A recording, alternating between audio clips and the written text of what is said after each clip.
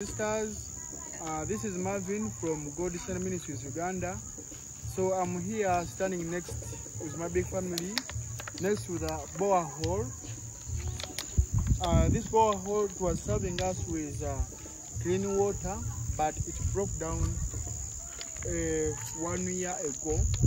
So at the moment we are facing a great lack of clean water, where these days we are walking long distance to get, and we cannot afford this clean tap water.